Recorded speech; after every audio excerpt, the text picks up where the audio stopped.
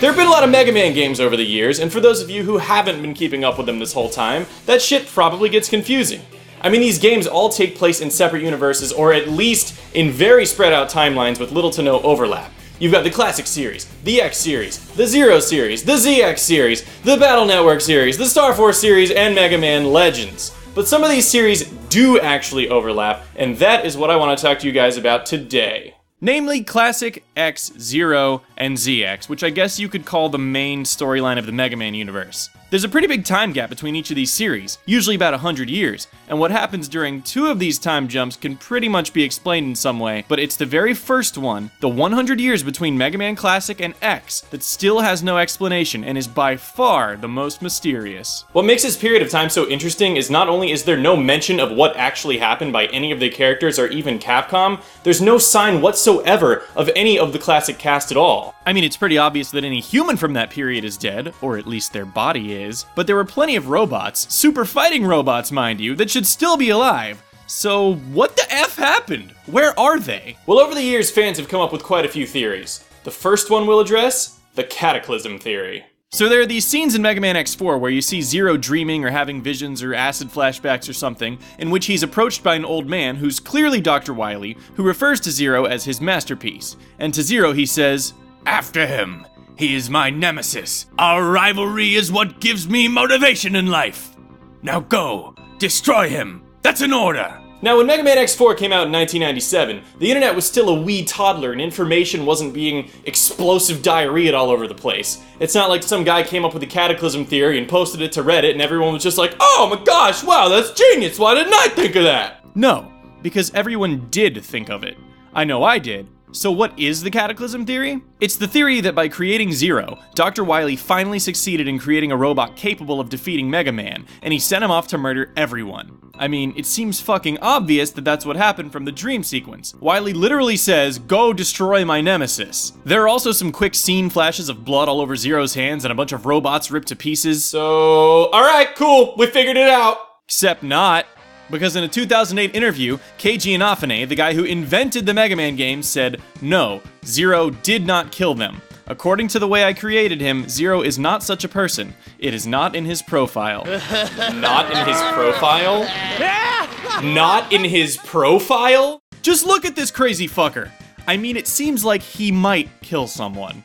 I was always a big supporter of the Cataclysm theory. It just made too much sense to me, and I had this really epic vision of Zero showing up to Dr. Light's lab to confront Mega Man, and this insane battle ensuing between this veteran hero with approximately 100 special abilities at his disposal, and this brand new state-of-the-art killing machine. I always imagined their battle lasting for hours, with Mega Man trying every single trick in his arsenal to stop Zero, but in the end just being completely outclassed by this unstoppable force of destruction. But I guess not, so whatever! I mean, when you think about it, Inafune's response is a little underwhelming. I think there's still a shadow of a doubt. Maybe he didn't understand the question. Maybe the translation was bad. I don't know. But for now, we just have to accept that no, Zero did not murder the entire cast of Mega Man Classic. So then what the hell else could have happened during that 100-year period that caused the entire Classic cast to disappear without a trace? Well, there's a pretty logical conclusion you can come to that makes enough sense, but it's a little underwhelming.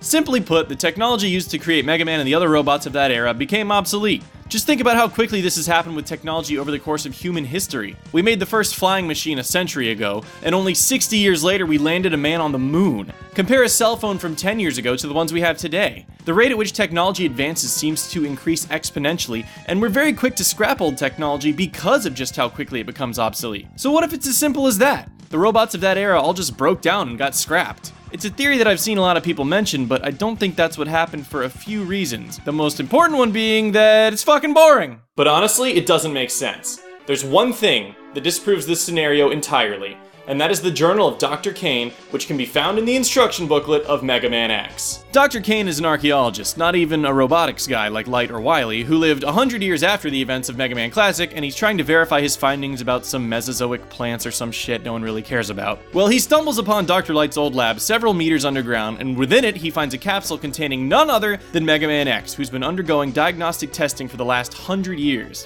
When Dr. Kane wakes X up and examines him, he describes X's design to be a quantum leap ahead of anything the world has ever seen. Just from that little bit of Dr. Kane's journal, we can infer many things. First off, when Mega Man X is discovered, he's a 100-year-old robot, and Dr. Kane considers him hella advanced. I mean, if the top-of-the-line technology 100 years before that was Mega Man, at the speed at which technology moves, it doesn't seem like X would blow anyone's mind all that much at this point. And X is old anyway. Technically, he was top of the line 100 years ago, he just didn't see the light of day. So clearly technology didn't advance at all since then. In fact, it seems like it took a step back.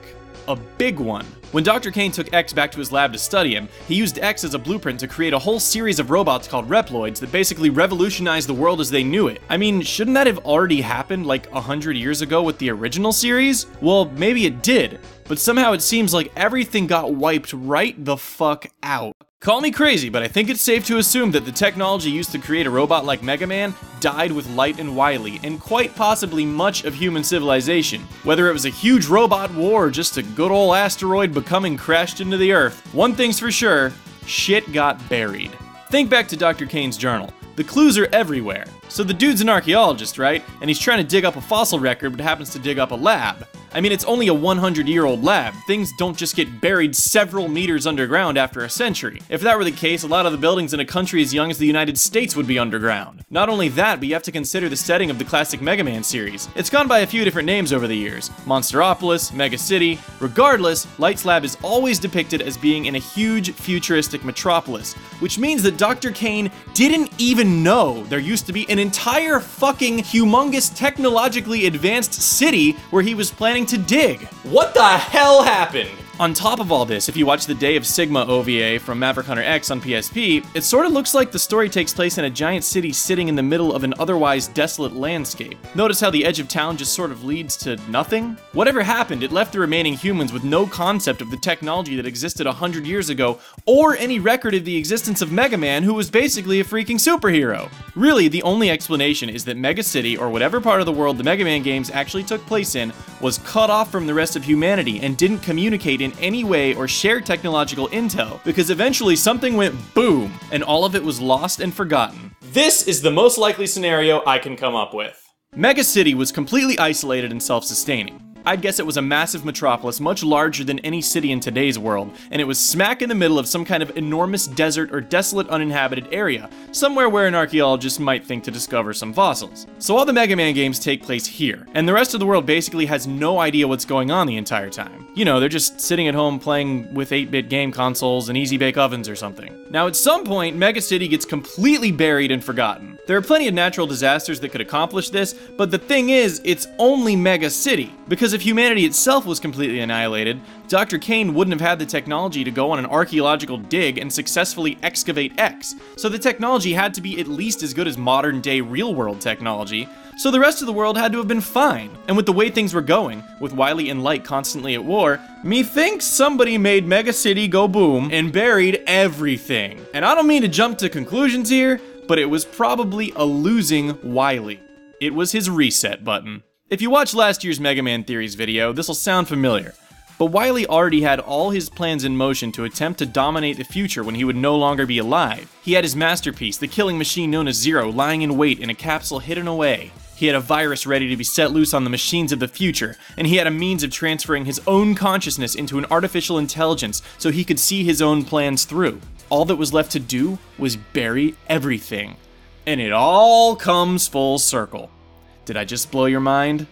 Thank you guys so much for watching this video. I hope you enjoyed it. I enjoyed making it. I really love doing this kind of thing, exploring unexplained theories within video games and kind of coming up with my own spin on things. So let me know what you guys think in the comments section. If my theory makes sense, if you have a theory that makes sense, a theory of your own, even if it doesn't make sense, I don't care. Most comments don't make sense, so I mean, that's fine. So thanks for watching, and stay tuned to my channel because there's a lot more Mega Man March goodness coming your way. I'm really excited about this month. I've got a lot of cool stuff planned, so this is really just the beginning. And if you haven't subscribed to my channel, please click that button or I will kill you! Bye.